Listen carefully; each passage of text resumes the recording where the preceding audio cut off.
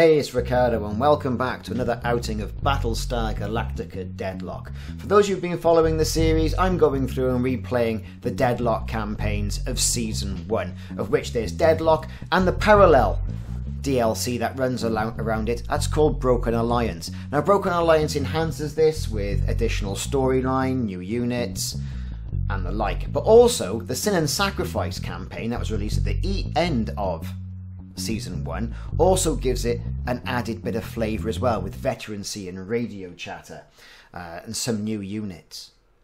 So with this in mind, I thought I'd go back and revisit it. We're going to hear a little bit of story.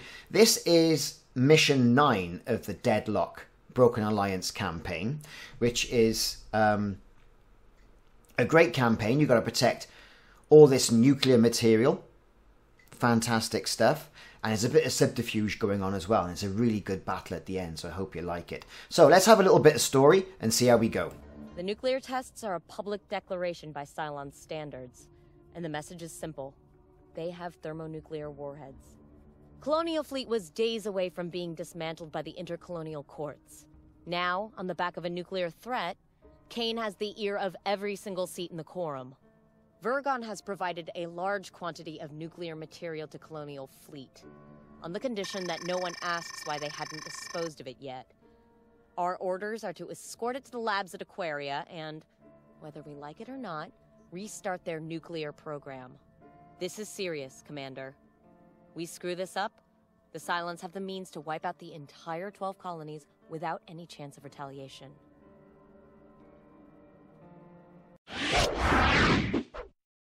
So here we go, Chapter 9, Permissive Action. Permissive Action link, and it's around Aquaria. So we've got our fleet in position. I'm still rocking up some heavy Battlestars, Artemis-class Battlestars, and an Adamant.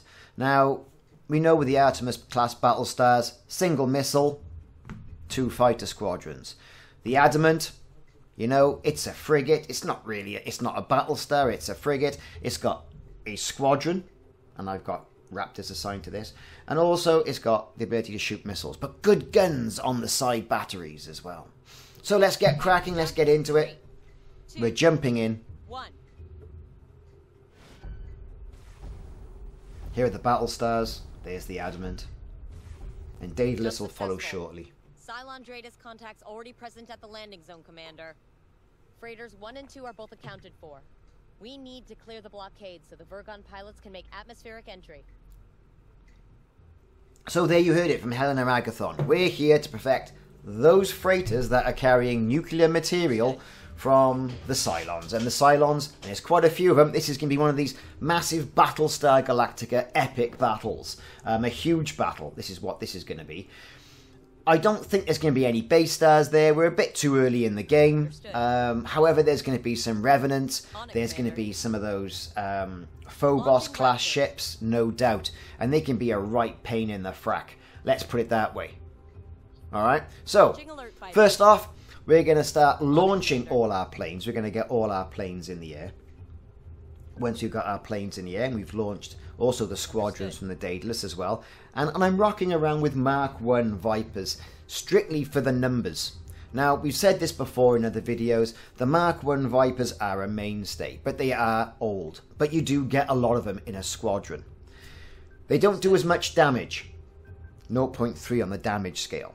Whereas with the Mark II Vipers, the newer Vipers that you can unlock throughout the game, you get more damage, 0.4 damage. Right, but you don't get as many in a squadron, and you know, I'm in a balance as to where to go with this. To be perfectly honest, I don't really know. I'd like to be able to put Mark II Vipers everywhere, but so far, no dice. We're going to go with the Mark I's. But say I've also got an Assault Raptor squadron, and I've also got a Raptor squadron as well. As you can see, as they start to come on the board, the Raptor squadron assigned to my Adamant. And then I got an Artemis then with an Assault Raptor squadron as well. Two entities to arm. Commander, has it not occurred to you that the concept of nuclear testing was manufactured solely to inspire this very bit of talky-talky from the Cylon involved. Rot in hell, robot. By your command. Rot in hell, robot. By your command. Can we get a few so say we alls as well? What do you think? Stick it in the comments. Are you enjoying Battlestar Galactica Deadlock? Is it a game you know, that you think is true to the TV series. Personally, I think it is. I think it's great. Having some good fun over this, and it's a completely change from the sort of games I've been playing lately. But then again, I played Command and Conquer back in the early 90s, and that was a good stuff. All that's being remade as well.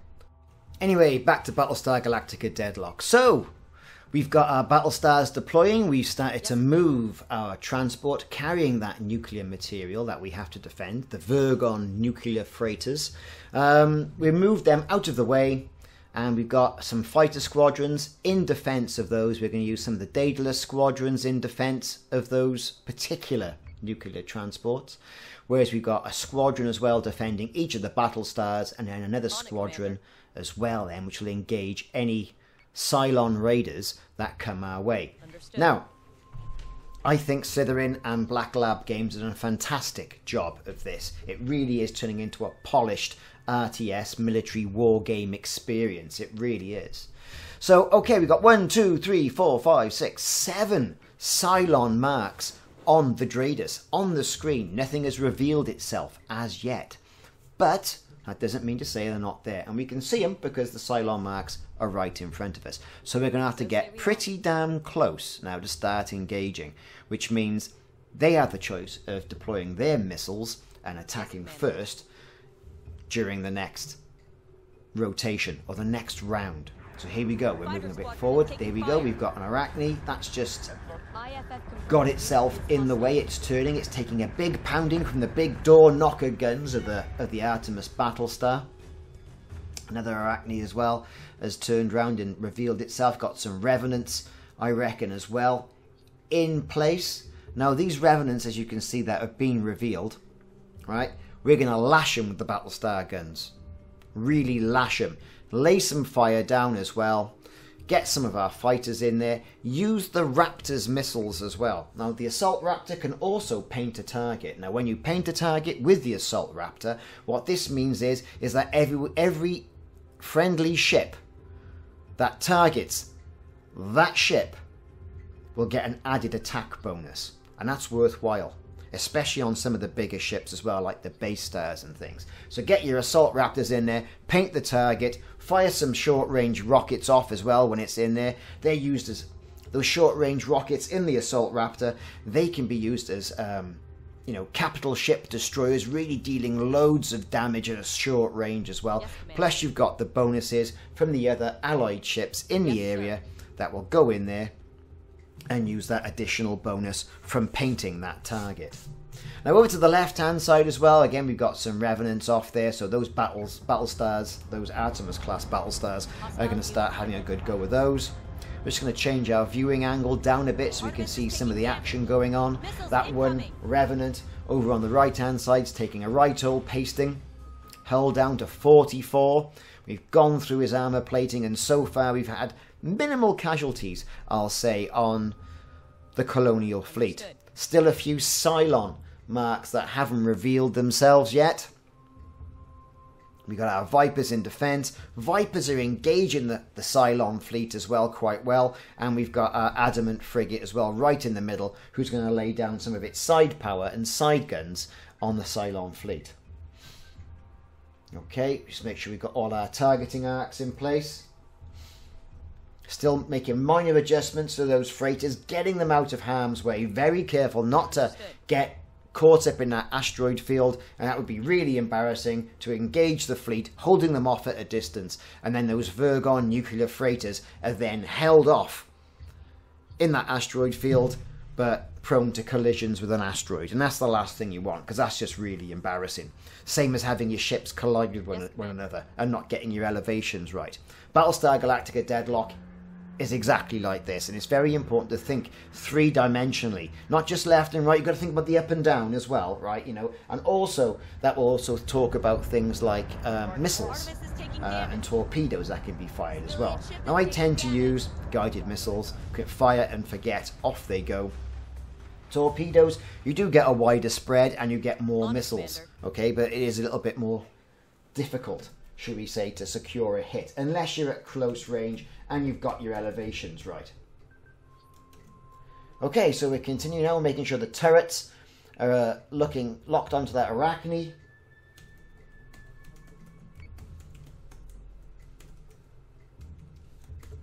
Yes, sir.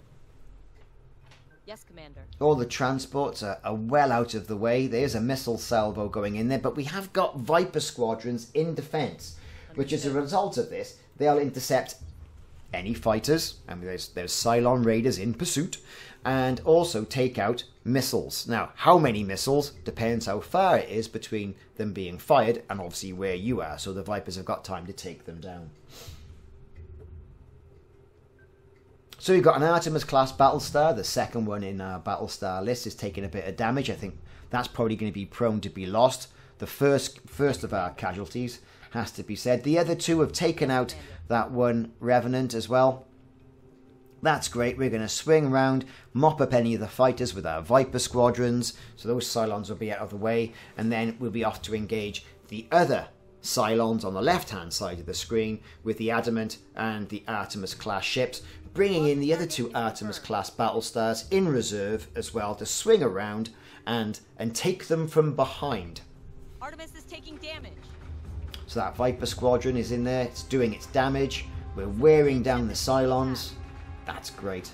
All good stuff. That Artemis, yeah, I knew it would go, and it's gone. It took a right old pounding from three Cylon capital ships there.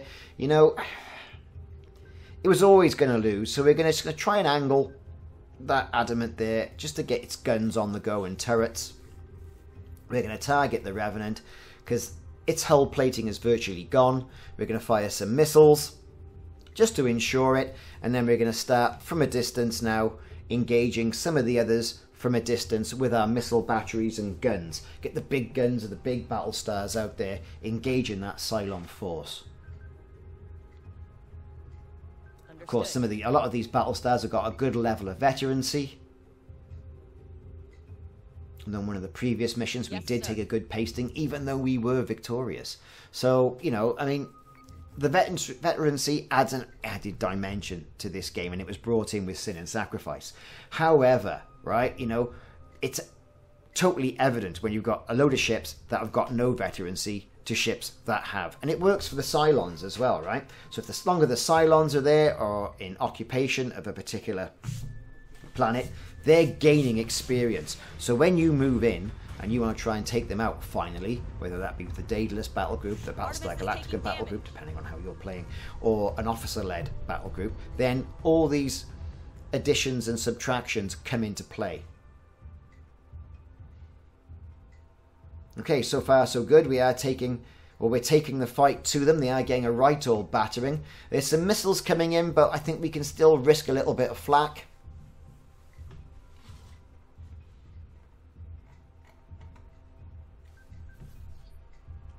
Just making sure I've got everything in. I'm not going to crash into anybody. I have to go and check on those transports as well.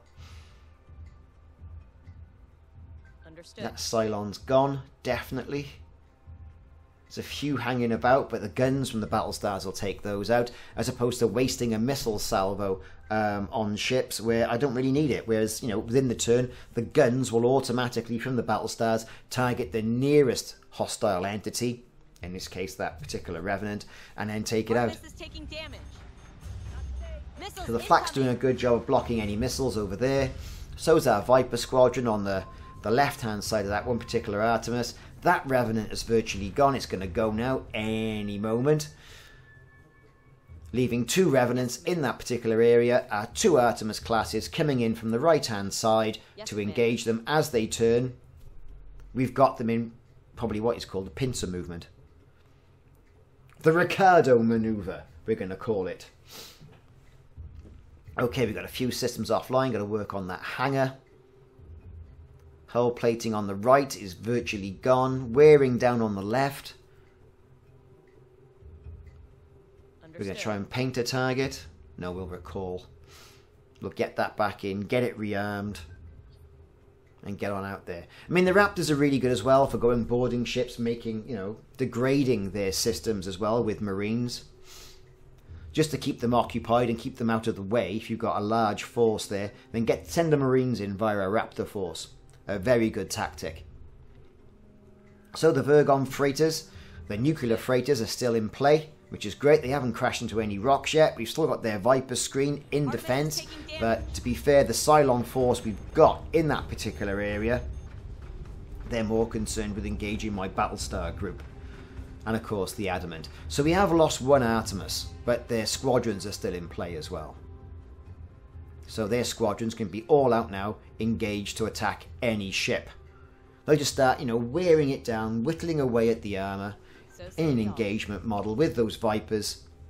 And then we'll get the Raptors out as well and get the Raptors to deploy their rockets and their short-range missiles, paint some targets, and we'll be, I'm confident of completing this. Providing I don't hit anything with those nuclear freighters, our losses, we may lose one or two more ships, I think, you know, at a push, but I think we've pretty much got it. We've got it in play. So just relaunching.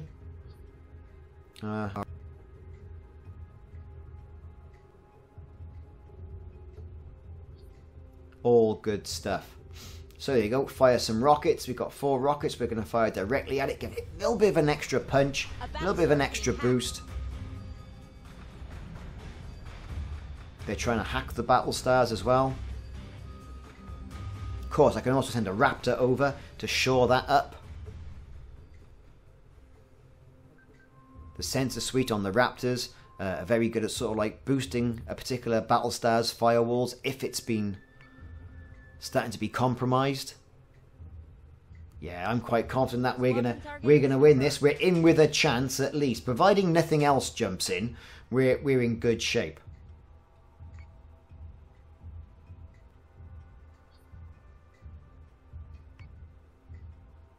Okay, we're using some of those leftover fighters from that doomed Artemis Battlestar. The Arachne there, it's dishing up the damage, only 33 hull left, so I feel confident that's going to go probably this turn or not. This navigation is virtually gone, the hangar is gone, we need to get that ship moving. Fortunately, we can still fire, so we can use it as a missile platform and move it off to one side while we effect repairs on the navigation systems, so we can still lay down some rocket fire. And that's a second Artemis now destroyed. Well, I did say we'd lose perhaps another ship, and that's the case. A huge Cylon force, though. And those Revenant and Arachne ships, they're horrible ships to engage. They're really dangerous. They can really lay down an awful lot of fire, and they can take a pounding. In fact, I've said in videos before, I'd much rather engage base stars as opposed to engaging the Arachne and the Revenants, because they're just multiple, they can lay down loads of fire, and they can take quite a lot of punishment. So, we got a Cylon Nemesis ship heading down towards the bottom left-hand side of the screen. Yes, Commander. Now what I'm going to do there, I'm going to send some Vipers in pursuit of that to try and keep wittering that away around. I'm still going to concentrate on the remaining Cylon capital ships there, even though I've lost another Artemis Battlestar. And as a result of that, you know, I'm going to use the long-range missiles, the guided missiles, to try and take it out. The Cylon raiders, probably, there's not many of them left, right? And I'm confident, providing he doesn't come round the bottom of the screen to attack those ships. And saying I've got my Viper squadrons in attack, and they're wearing him down time after time after time. The transport should be okay because they're over on the right hand side of the screen, and I'm moving them towards the top of the screen, whereas there you go, I'm moving to the top of the screen now, out of the way because he's coming round from the bottom. So Vipers are in pursuit there. We're gonna, as soon as we can, we're gonna use some missiles as well from the Battlestars to try and take them out. Also, we can use the turrets on the Daedalus as well. If it comes within range, we can give it a bit of a lashing with the turrets as well. You would have thought the Daedalus battle station would have at least one volley of missiles in defence, would you? Or the ability to engage flak. You know, as a station and a shipyard, turrets and 2 squadrons, not very good, is it, really? Yes, Commander. Okay, so we're using the boost thrusters function on these ships to get ourselves into pursuit and into range. We've also fired off a volley of missiles towards that last remaining Cylon Nemesis. Navigation, we've got to get that sorted out. Understood. But a frigate and a battlestar in hot pursuit of that nemesis, you know, I'm confident that we're going to see it off. So the Vipers are closing. Still got quite a lot of hull, that nemesis. But now once the Vipers get close and those missiles also impact it and wear down some of the hull plating, then, you know, that's going to be great. Let's get the turrets of the Daedalus focused on that nemesis. If it comes close, let it have it. Not long to go now. Here comes that volley of missiles. Guided missiles, they're firing off. Will our Viper squadron manage to intercept those missiles, or will they hit? It's only a few missiles as well. No, don't hit that transport. Move them. Move out the way. Not the most agile of things, these freighters, and the fact they're carrying nuclear armaments or nuclear material. You know, and that begs the question, how did the Virgon colony have nuclear material if there was an armistice? Makes you wonder, doesn't it? So, now the fact that we've got them, that means the Cylons are going to have them. Dratus is clean. Freighters 1 and 2 are... And there you have it. So, Nemesis gone, everything's clear. At every juncture, the Cylons now saying, right, well, you know, it's a proportionate response. You build your ships and your guns, and they respond. So now we've got nuclears, they'll respond in time. It's an arms race. There you go. So what we're going to do now is we're going to take a look in the cinematic mode, and as a result of this, we'll see that huge battle with those 7 Cylon ship fleet engage the Colonial fleet, and then see how it goes. All the toing and froing about using nuclear weapons. So let's take a look at that and come back afterwards and see what it's all about.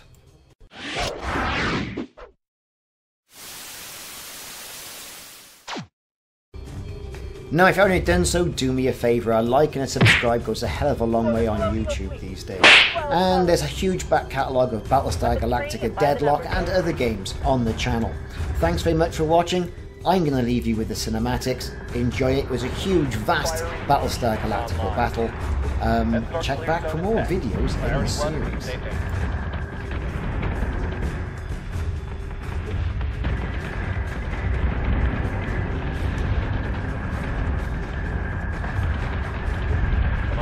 Come on.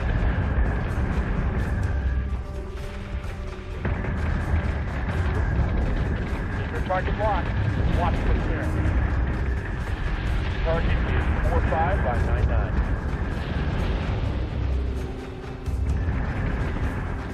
Been through work.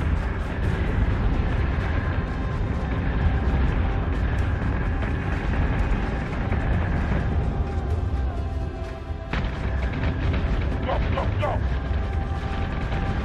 Firing on target. Target acquisition is pursued. Give me manual control now. Not today, J-Fan. Intercepted.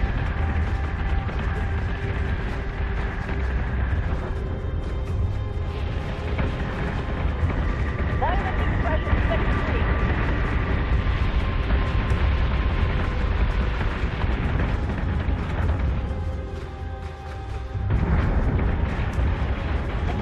By 0.06. Fire!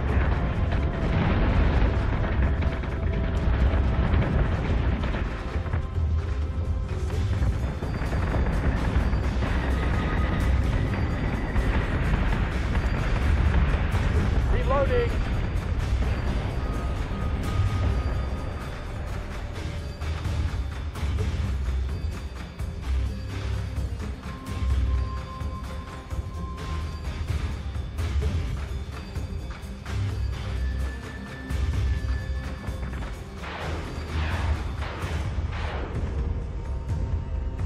Thrusters are out. Fuel lines 2, 5, and 7 are decompressing.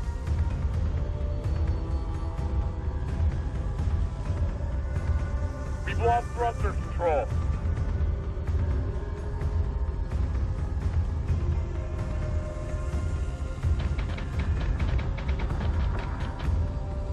faster now. Reaching bingo fuel. Cleanup order received. Rally out here. No toaster's gonna do me like that. Not today. That's right, frackers. That's right.